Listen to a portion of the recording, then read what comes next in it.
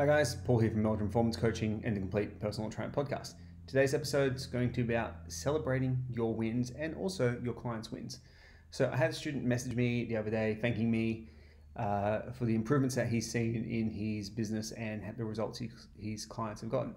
He's been on my mentorship program for a while, and he wrote me this message basically to the ends of saying, hey man, just want to let you know my clients are getting better results than they ever have. Pain's gone down, etc., etc. I've added a few more clients to my business. He said a specific number, but I'm not going to go into it today. He said, it may not sound like much, but it's the busiest my business has ever been, and it's the most success I've ever had.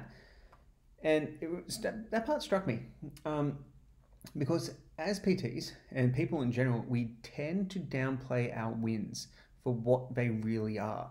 So let's just say, for an example, this person was charging $100 a week for 2 semi-private training sessions a week. This isn't his rate, but this is a very realistic rate for PT.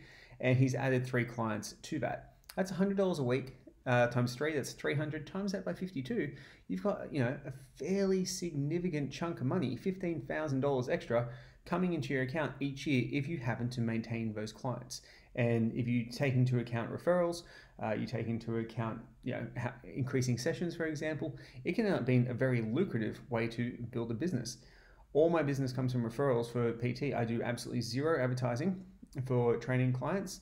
Haven't for a very, very long time. Actually, I don't think I have since the gym shut down. I haven't advertised once. And I get clients coming to me, which is awesome. So if I get one client signing up a week, I'm stoked, because that's going to add at least a minimum, say a minimum $100 a week, $5,000 a year. If I do that every week, that's a huge win in terms of financially, and also a sustainable way to grow your business. We need to apply the same type of process to our clients. So if our client has a small win, we need to celebrate it with them to make sure that they feel good about the process. Now, these small wins don't have to be 500 grams off the scale or a kilo off the scale.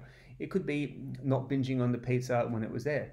It could be someone with a history of eating disorders, for example, and bulimia, etc., eating ice cream and not feeling guilty about it. So the way that our clients can get wins, the way that our business can get wins, can be very, very different and very, very profoundly celebrated when we actually identify where they are.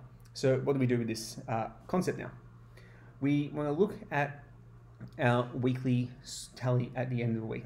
What do we do well? What could we do better? What do we need to stop doing? I use a method called start, stop, continue with my students. Now, if we've had a really good week and we've signed up 2 clients, that's fantastic. That's something that's absolutely worth being celebrated. If our clients have a really good week, but it hasn't come in the form that they necessarily like. So they may have, for example, their main goal is weight loss. They haven't lost weight this week, because weight loss is never a linear process. But what's happened instead is that they've increased their squat PB, they hit a deadlift PB, and they had their best week relationship with food ever. These are all things to be celebrated and things that can be improved upon.